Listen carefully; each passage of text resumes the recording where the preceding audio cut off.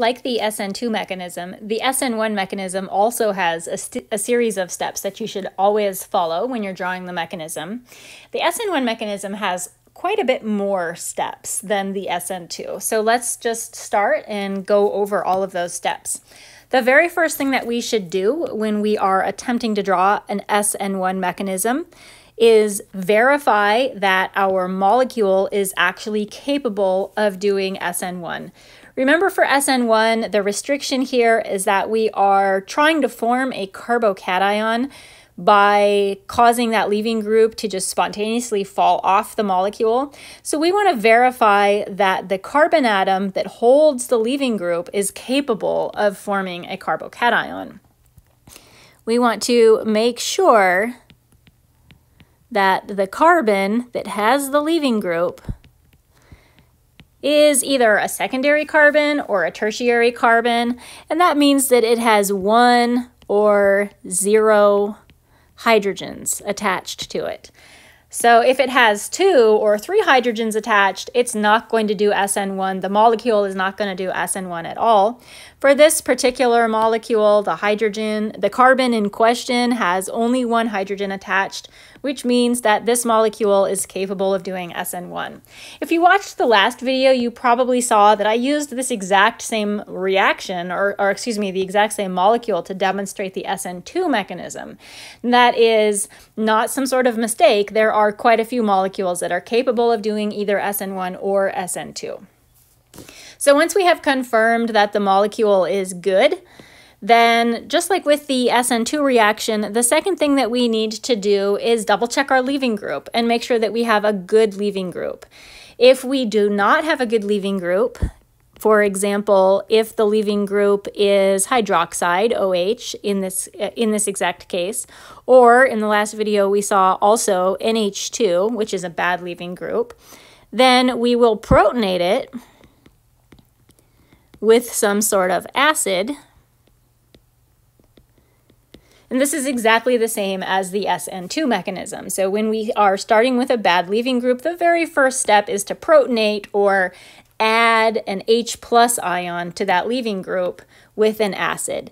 The oxygen has 2 lone pairs of electrons on it, and those lone pair of electrons are going to be used to grab one of the hydrogens from the acid and spit that chlorine out. And that converts our bad leaving group into water, which is a really good leaving group. Remember, to be a good leaving group, it has to be something that is stable when it leaves the molecule. So here we have our molecule now with a good leaving group. Then now the mechanism is going to start to differ from the SN2 mechanism. So the next thing that happens is that the leaving group leaves, and this causes a carbocation.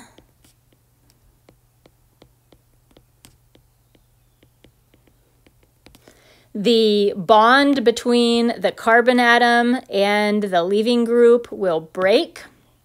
The electrons in that bond go on to the oxygen, in this case, whatever atom is directly attached, goes on to the oxygen as a lone pair.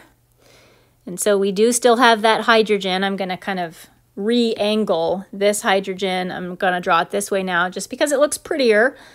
And we have a positive charge on the carbon that used to hold that leaving group. And we also have that water molecule that has fallen off. And we have the chloride ion. I haven't drawn that yet. We have the chloride ion as well that came off of the HCl. So here we have our SN1 intermediate, the carbocation, and anytime, no matter what you're doing, anytime you have a carbocation, we always want to evaluate and attempt to rearrange that carbocation. If it is a tertiary carbocation, which is the most stable type of carbocation, there will be no rearrangement. But if it is a secondary carbocation, it is going to attempt to rearrange. So let's practice rearranging. To undergo some sort of rearrangement, we're going to first identify the C+ carbon, and then we have to also identify the carbon atoms that are directly attached, because remember, rearrangement can only take place between carbon atoms that are directly attached. So we want to see if we can trade this positive charge for anything on either one of the attached carbons that would create a better, more stable carbocation. If we were to take this positive charge and move it out onto this carbon, this would be a primary carbocation, which is not good. That is less stable than what we're starting with, which is secondary. So if we were to take that positive charge and move it over onto this carbon, trade something with this carbon, that would give us a tertiary carbon, which is good. So that is exactly where we want that positive charge to go. So now we have to ask ourselves, what's on this carbon that is tradable? This carbon has 1 hydrogen, and the hydrogens are the easiest thing to swap in a carbocation rearrangement. So we'll go ahead and shift that carbon, or excuse me, the hydrogen. And now we have 2 hydrogens on that carbon, and the positive charge has shifted, traded, and we now have a tertiary carbocation, which is a much more stable molecule. You're not always going to be able to rearrange, but whenever you can, you do. Once the carbocation has been rearranged, or if the carbocation cannot be arranged, then we are going to attack the carbocation with the nucleophile. Typically, that is going to be the negatively charged thing that you have present. That's the one that's the most motivated to react. And so let's see what that gets us. That attack creates a bond between the carbon and the chlorine. So there it is, and I'll continue drawing those 2 hydrogens so nobody gets confused. And that is the product of this reaction. So let's practice with a few more molecules. Here is our next set. These are 3 more reactions that we're going to do. First thing that we have to do is make sure that the carbon holding the leaving group has no more than 1 hydrogen attached. It can have 1 hydrogen or no hydrogens, but no more than that. Secondary or tertiary only. Next thing that we have to do is evaluate our leaving group. This is an NH2, which is not a good leaving group. A NH2 and an OH minus are both bad leaving groups, so we're going to take our acid and we are going to protonate that nitrogen with the acid, and that will give us a much better leaving group, NH3+. Now that our leaving group is good, we are going to kick the leaving group off of the molecule, break the carbon-nitrogen bond. The electrons from the carbon-nitrogen bond go on to the nitrogen as a lone pair. So that makes ammonia. And we now have a positive charge on the carbon that used to hold the leaving group. We need to evaluate this carbocation. Is it good enough? This carbocation is secondary, which means we want to see if we can turn it into tertiary. So here's our carbocation, and these are the 2 carbons that are eligible for swapping and stabilizing the molecule. If we move the positive charge up onto this carbon atom, so if it's up here, that would be a tertiary carbocation, so that would be ideal. There's a hydrogen on that carbon that is movable. And so if we do that, then we will get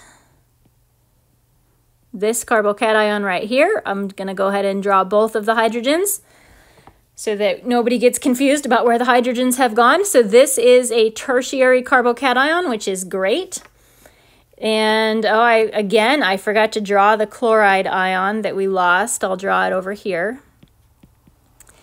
So now our last step is to take that nucleophile and attack the carbocation, and I'm kind of running out of room of where to draw this, so we now are forming a carbon-chlorine bond. Those hydrogens are still there. There is the product of this reaction. Let's look at our next example. Actually, I'm going to do this last example first, because I think that this one right here might take up a lot of space. So for our next example, first thing that we have to do, analyze the alkyl halide, make sure that it's capable of SN1. Look at the carbon that's holding the leaving group. It should have 1 or 0 hydrogens. It has 0, so it's definitely capable of SN1. Next thing we have to do, analyze the leaving group. It's a chloride. That's a great leaving group. So this molecule is already ready to react. Break the carbon-chlorine bond, because the first thing we have to do is get rid of that leaving group, which is going to give us this. And this time I'm not forgetting to draw the chloride after it falls off the molecule. Now we analyze this carbocation. This is a tertiary carbocation, which means it is as stable as possible. So we don't have to rearrange anything. Last step, we attack that C+ with a nucleophile. And there we go. You might be saying, wait a minute, why didn't she attack with the chloride? Well, remember, that's not the definition of a leaving group. A leaving group shouldn't try to put itself back on a molecule. So you're going to not be attacking with your leaving group. Okay, so now let's tackle this last example. First thing we have to do, analyze the molecule, look at the carbon that's holding the leaving group, make sure that it has 1 or 0 hydrogens. This has 0 hydrogens, so it's good to go. Next, analyze the leaving group. The leaving group is a bromine, so it is also good, and it is ready to go. So now we will get rid of that leaving group and form a carbocation. And we have our bromide leaving group hanging out. Now we want to analyze our carbocation. This carbocation is tertiary, which means it is as stable as it can possibly be, so it will not attempt to rearrange. And now we are ready to attack with the nucleophile. But what's the nucleophile? In this case, this is the first time that we are attacking with a neutral molecule, because I just told you, you're not going to try to put that bromine back on, just like we're not going to try to put the chlorine back on. That's not how leaving groups work. So we're attacking with this molecule over here, which has no charge. It's neutral. So what exactly is doing the attacking? Well, this molecule has an oxygen, and the oxygen have lone pairs of electrons, and the lone pairs of electrons are nucleophilic. So one of those lone pairs of electrons is going to be the thing that does the attacking and forms the bond to our positively charged carbon.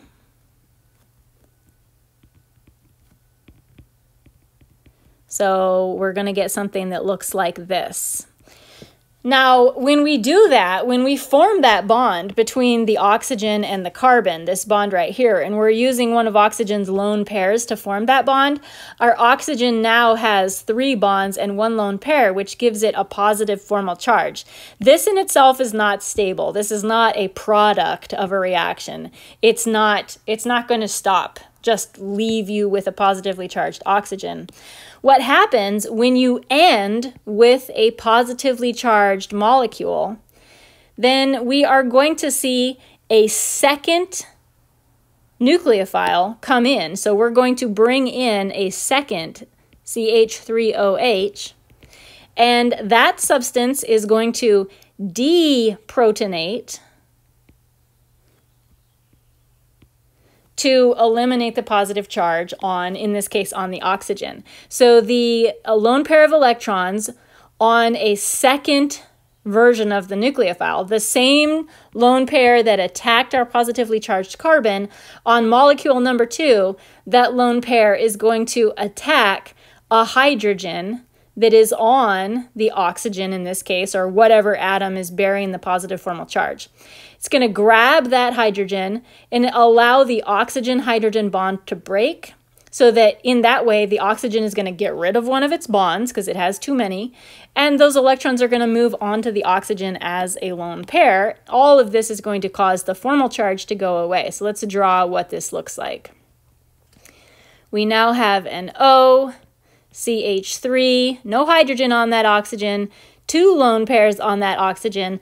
There's the product of our reaction. This is a stable molecule. And we have also made this CH3OH plus. This is one of the side products of the reaction, a byproduct, something that we will throw away in the waste container. So let's go back to our steps and let's add this weird SN1 situation. Let's add that to our steps. If this case that we just saw happens when the nucleophile is charge neutral. So let's look at our examples and kind of see what that means. Here, when we attacked, our nucleophile was negatively charged and we ended up with a good molecule. Here, when we attacked again, the nucleophile was negatively charged and we ended with a good molecule. Here, when we attacked again, negatively charged nucleophile ended good. Here, when we attacked with a neutral molecule, not charged. And that caused us to end up with a temporary charged product that we had to deprotonate. So if the nucleophile is charge neutral, the product will be charged, and the charge of the product will be a +1. And in that case, we will need to deprotonate our product using a second nucleophile to get rid of that positive charge.